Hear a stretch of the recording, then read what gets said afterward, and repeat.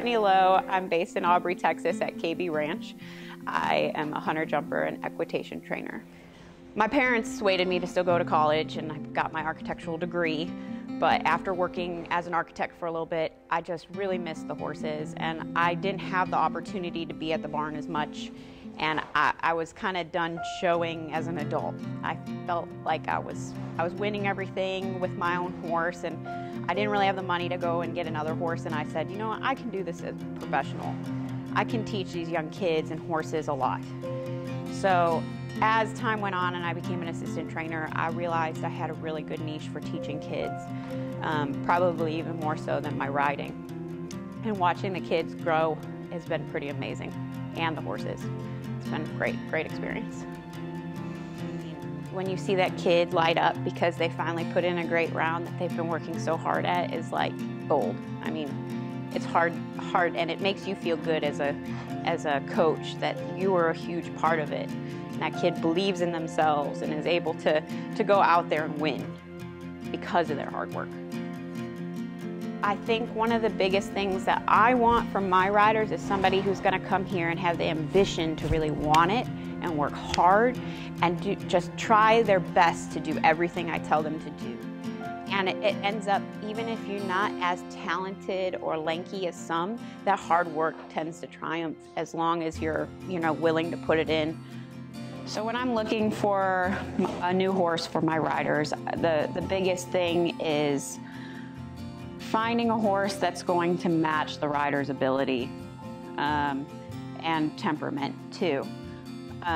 You want a horse that is going to not be too hot for the rider or too quiet for the rider too. I mean, there's riders that aren't strong enough with their legs that they need a horse that goes a little bit. So it's a little different per rider. It really depends on per rider. But when that rider is new, you want probably a more quiet horse, one that's been there, done that, that has a natural lead change is always great, and that isn't too green. I typically like one that, fits in a box, so to say, conformationally. You don't want one that's too long or too short-backed and unproportionate, because it tends to, add to lameness issues at some point, or, it just isn't as athletic. So it's hard to find all of those things, but you look for a horse that has a nice, kind eye and, a good disposition that has really good ground manners too. It's not fun to have one that wants to step all over you. When it comes to the form of them jump, this is in accordance with hunters.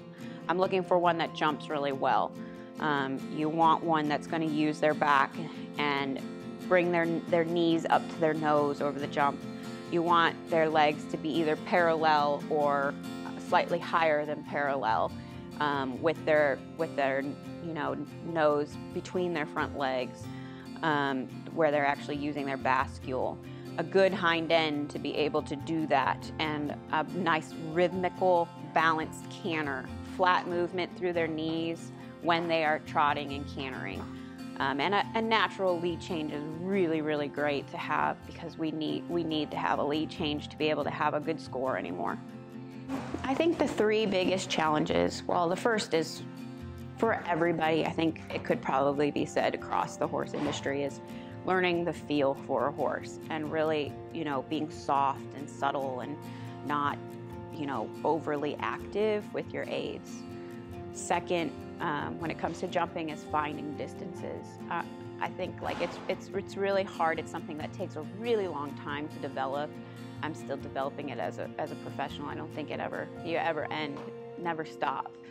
And then maybe third, just when you start having more difficult horses, losing your bravery a little bit as a rider, it's hard to get the kids coached up and be like, you need to be brave for your own horse.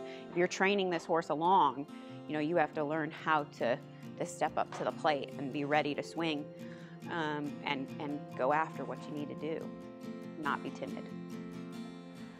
11:30, we move on to the 2-foot ring. Addie you are doing the junior am hunters. There's no 2-foot eck today, so you're just the only one today in the 2-foot up there. You're gonna be the last rotation, okay? So like check in that ring around 11.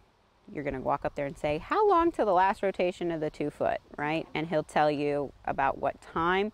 Plan to always be on 15 minutes earlier so we have time to school, okay? You are going to do the 2-3, you're doing the 2-3, you're doing the 2-3, and you're doing the 2-3. We're sure y'all are zipping up your tack trunks, okay? 5, 5, and 6. Natalia, she'll do better if you do 5, 5, and 6. Okay. So do we show in the But 6, 6, and 7. It just depends on what you do in your first line, okay? All right? Whatever you do in your first line, you're going to match here and here. Okay? All right. Question? No? Oh, I was going to ask which arena we're showing in, but they answered it. Yeah. Okay. All right, let's go check in real quick. Stay still. Chest up. Count. Little, you got to do something there, right? Was a little bit deep or too long. Make an adjustment. Count your rhythm. That was better. She's still jumping a little to the left, right? Brown single. Yes, going away first. To Outside single, officer brown. okay. To the inside gray 6. Uh-huh. Outside red 6. Uh-huh. Inside green 7. Yes. Okay, just make sure coming around to your gray, you got her off that right rein nice and straight, okay? Don't get too quiet. Little leg down the line. We had a hard time getting down yesterday. All right? Yeah? Okay. Yeah, and when you need her to go, don't push your hands like this. Good luck. Have fun. Help her over the jumps. Come on down, MK.